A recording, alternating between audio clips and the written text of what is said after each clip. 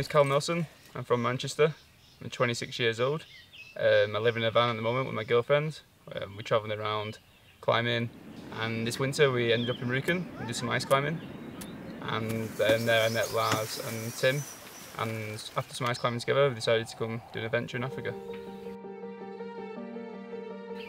I didn't know where the mountain was. Lars had been there last year and done the recce. Enyev was a trainee guide, so he came along as our guide, and mainly because he can speak English, so he could kind of do the fixing between locals and us. Dallas was a tough scout. He came with us. He was carrying an AK-47, and he was there to protect us from bad people and bad animals, and quite a good character. Previous to us arriving, the locals had burnt all of the vegetation. But these fires managed to spread and go all the mountain, and base it all the way up to pretty much the pinnacle of the mountain. The vegetation was totally burnt, and it was like precariously stepping on little bounds of dust, and it would just explode, and it made the climbing very scary and not fun. And I would take a nut key and use it like a dagger and just stab the earth. Yeah. So it was kind of vertical burnt dust climbing mixed with the odd broken loose rock that might fall down on you.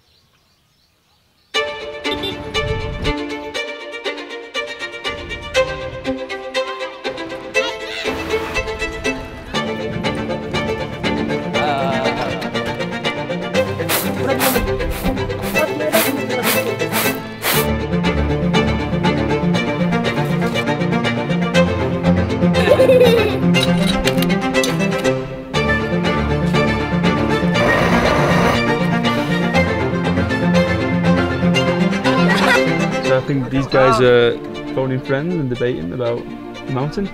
Trying to find out where it is. You tried to find the mountain? Yeah. This mountain. Yeah. And no one knows?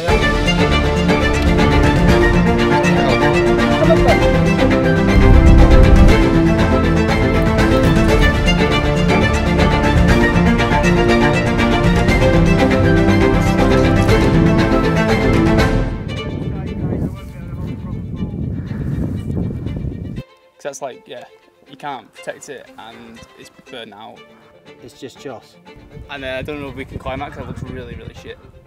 And then the actual pinnacle itself, It's probably going to be like this pinnacle.